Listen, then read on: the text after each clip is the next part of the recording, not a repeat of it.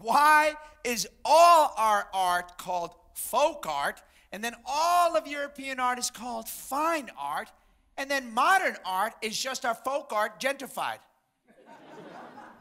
You, sir. You knew I was going to give you a second chance.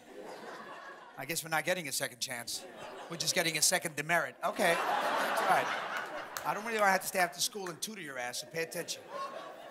Now, for the rest of you who are paying attention, because los conquistador come mierda, hijo de puta, mamahuevo, melted all our golden folk art into coins.